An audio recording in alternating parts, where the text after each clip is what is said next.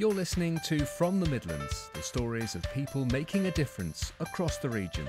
Our presenter is Gail Downey.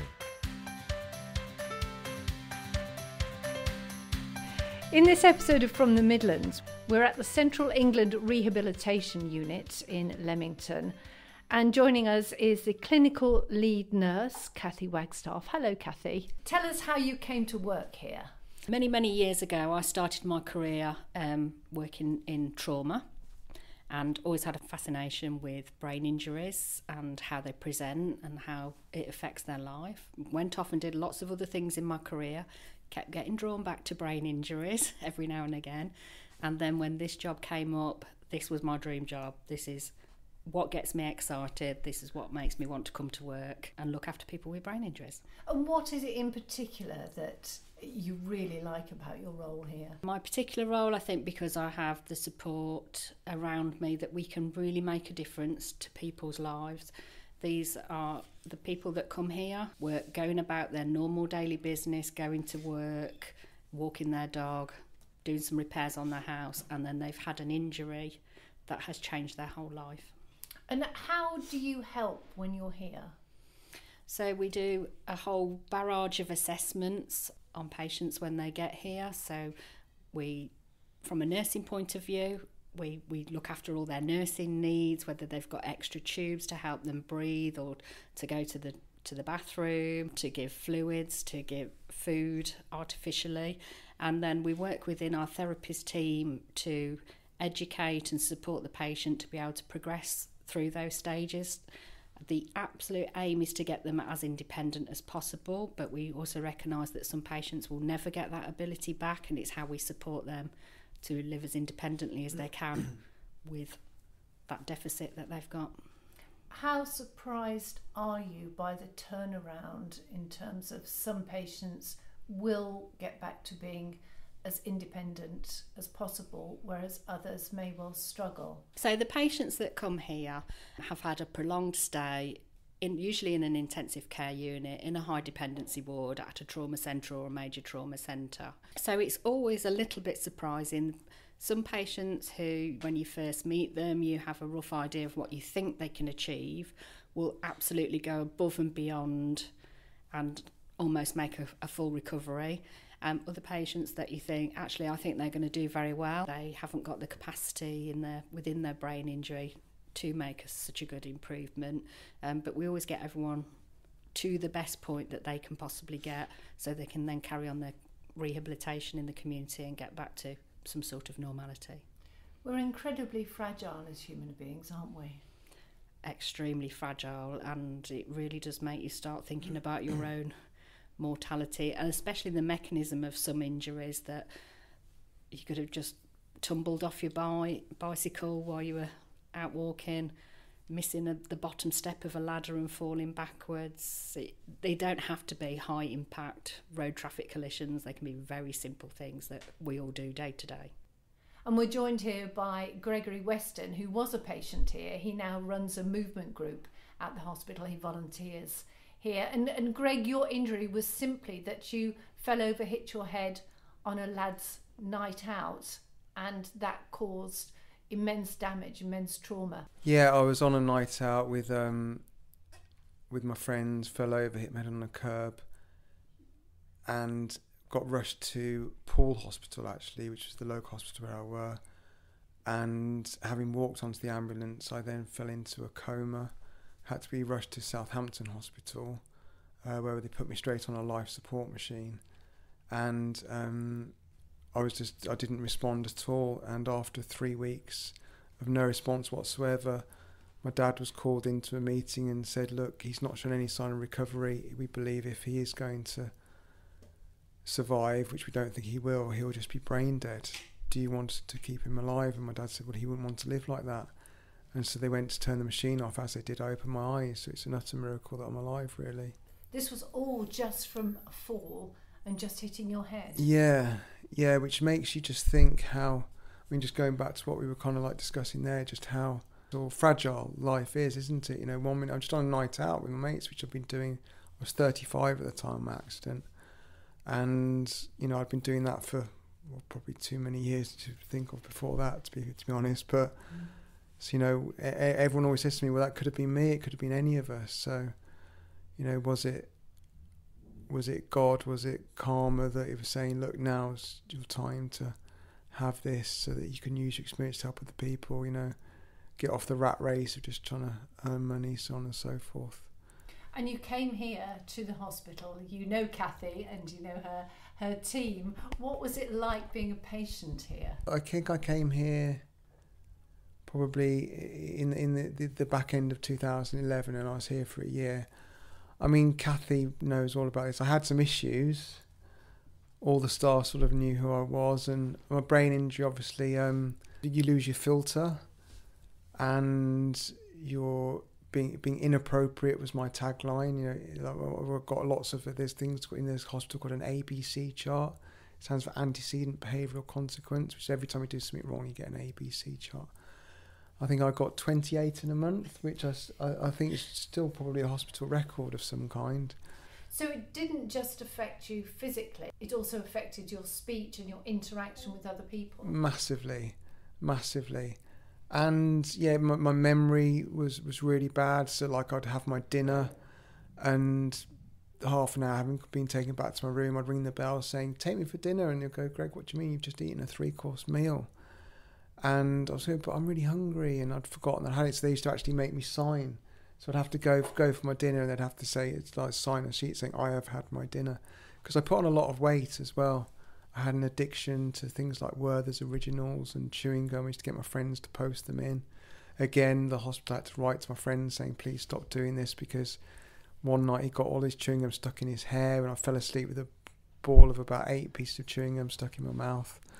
Fell asleep and had to shave my hair off to get the chewing gum out. I put on like 6 stone. I went up to 18.5 stone, which is clinically obese.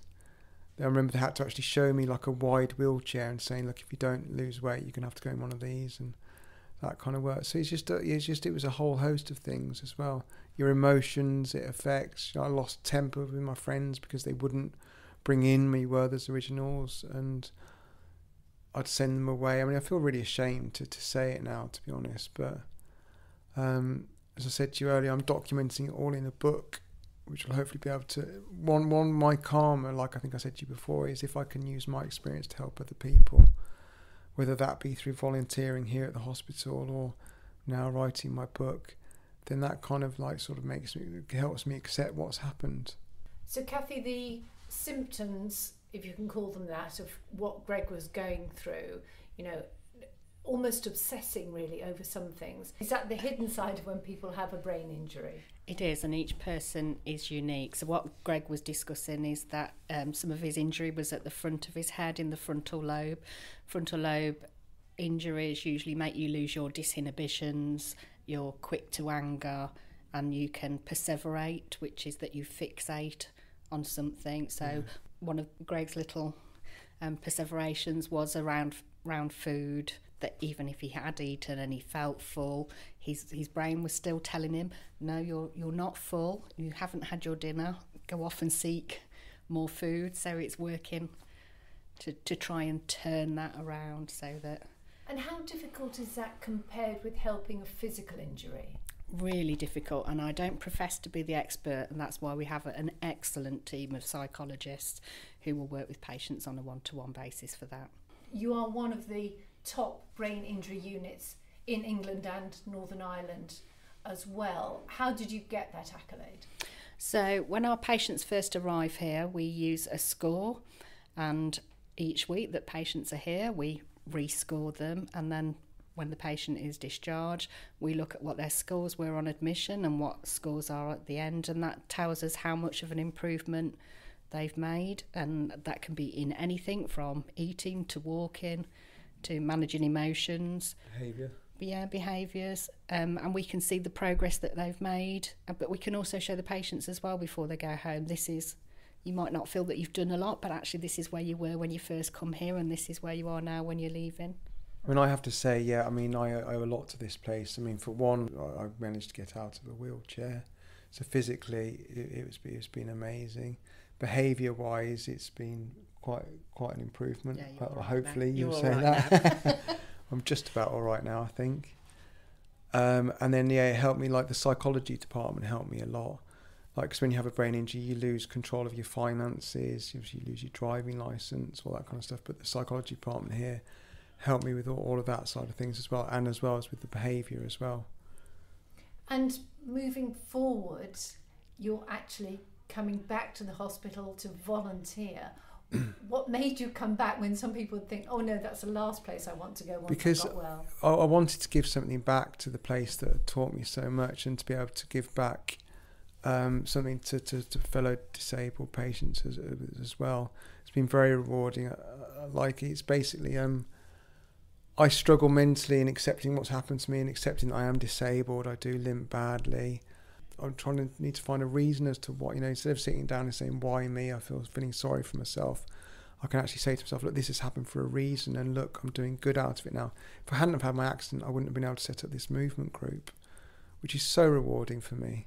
You've also done many things for charity, raised money, haven't you? Tell me about some of those. I walked at Mount Snowdon in 2018, which I raised a lot of money for a girl who'd got a brain tumour. And that was with your leg, which you have Yeah. to sometimes sort of drag it along. Well, the rocks are literally over a foot high, and two of my dear friends who'd actually done the Snowdon Marathon and said that they found that easier than walking up with me, was having to actually lift my leg up over the rocks, and it took me, I think, 7.5 hours. I mean, it would probably, when I was fit, it would have probably taken, back in the day, it'd probably take me less than 2 hours, to put that into perspective. And the elements were just shocking. Like, the wind was coming, like the hail was coming down, it was hailing, it was coming down sideways, the wind, sleet. I'm not joking, it was horrific. I think one of my friends said at one point he was thinking of just pushing me off, it would have been easier, or calling an air ambulance or something. Yeah, but it was a great achievement. I mean, I got quite a few long-standing injuries afterwards, but again, recently I wanted to raise money for the Birmingham Children's Hospital through a friend of mine they saved a friend of mine's son from leukemia. He got to ring the bell there, and the work they do there is phenomenal. I did a marathon bike ride, which again was quite an achievement. I raised over £4,000, which was nice to give a check to. They invited me in, and I did a presentation, and they showed me around and all the great work they did and what that £4,000 would have bought. It was phenomenal. And again, I wouldn't have raised that money had I not been disabled. Going back to the point of being, well, rather than just sitting and feeling sorry for myself, like, go out and do things and raise money as a result of me having my accident. It's kind of like my karma, as I said it again before. Kathy, how many people get to this stage that Greg has got to, where he wants to give back? I know that might be quite a difficult question because it depends on individuals. It is a difficult question. So at least half of our volunteers here are patients or relatives who've had some sort of contact with the service and feel that they want to give something back. Because we cover such a large area, a lot of our patients don't actually automatically come from this area. So what we tend to find is they go and volunteer in similar situations nearer to home, especially if they can't drive or can't ride a bike anymore. So people tend to do a bit more volunteering that's local and nearer to home. We're just lucky that Greg is only around the corner. One of the things I know you've introduced recently, and I think you're either the first or the only rehabilitation unit to allow pets in. Tell me about that. We are. So as a massive dog lover, it was how can I get a dog into work and make it legitimate? So we worked with a company called Pets as Therapy, and they have brought some amazing dogs into the unit over the last couple of years, from golden retrievers right down to our cockapoo and our one-eyed little Shih Tzu called Dr. Banjo. And they make such a difference to patients' lives. So, as I said earlier, they've probably had a long stay in ITU, probably a long stay on a trauma ward, and by the time they get to us, they've probably been in hospital 6 months. And if they have a pet at home, by that point, they are really, really missing their pet. Yeah. And the dog's probably really dog or the cat's probably missing them as well. So we start introducing the dogs. They have a very calming effect on people. It brings a bit of joy. Nicer than humans a lot of the time as well. Absolutely. They keep floors nice and clean too, going around licking up all the crumbs. And then we built that up to a cat as well. So we have a cat called Bandit who likes to come in. We had a racehorse. Now I wouldn't say this was a pets therapy project, but because we see quite a lot of jockeys with head injuries, their horses miss them too. So we've had horses out on the car park, and it's just really important to get. It's a bit difficult to get around the wards, though, aren't they? Believe me, if that horse could have got low enough to get through the door, I'd have brought it in. From when you first started working with brain injuries, how has the service developed in terms of either technology and improvements to health? Absolutely massively. So everything is technology orientated now, and we're currently, one of the things for the future, we're looking at virtual reality and how we can build that into rehabilitation as well, because it's a very easy thing, and it's widely out there now, and it's very developed. Even the simple things, like when I first started with brain injuries, we had the old-fashioned beds that you had to pump up, and so we all had wonderful fit legs. Really? But yeah, everything's electronic now, and makes life so much easier. And we are very, very fortunate that this building was purpose-built for us, because over time the equipment has grown. So hoists have got bigger, chairs have got bigger. We have a lot more technology that we need to bring in and use. I mean, when I first started out, you had your little bag with your blood pressure cuff and your stethoscope. Now it's all big electronic machines that we take round that are more accurate. So healthcare's got bigger, just generally more technology focused. And what is it for you that makes you get up and come in here every day? What's your personal success? Ooh. Apart from me. Apart from Greg, let me think. I'm stuck now, Greg, apart from me. I think it's that you never ever know what's going to happen from day to day. We see some very, very sad cases come to us for rehabilitation, and you might be having a really difficult day and it might be really sad, or someone might have really challenging behaviours, and then someone will just do something new, whether that's the first time they lifted the spoon, or the first time they gave us a thumbs up, or first smile, and it just redresses that balance that, you know, today was a great day. And Greg, for you? There's always someone worse off. So when I have days of feeling sorry for myself, and I'm thinking, oh, I fell over today, or I got called weird, or someone was saying that I limped badly or something like that, or my son was too embarrassed me to watch play football because of my being disabled. You know, you come in here and see people who can't, you know, speak or talk or move any limbs, or they're dribbling or whatever, and it's just going back to that sort of, that there's always somebody worse off. It refocuses you. That's a good way of putting it. Yeah, it helps refocus you. Yeah. And you're going to write a book called Impossible. Yeah. Your journey. My favourite, my mum, who's in heaven now watching over me, I know she's with me all the time.